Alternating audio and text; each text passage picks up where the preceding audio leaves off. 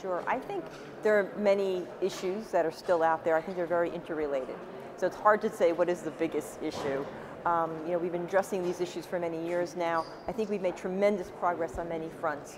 But when you think of the role of the internet and its impact with now the Internet of Things, with new technologies like artificial intelligence, autonomous systems, I think a lot of the issues that are still there when it comes to literacy, the gender divide, things of privacy and security, I don't want to say they're amplified, but they still exist, but I think there's a different way now we have to sort of start looking at them. So I think the future of the internet is going to be also contingent upon how we sort of address those issues, because the internet is evolving.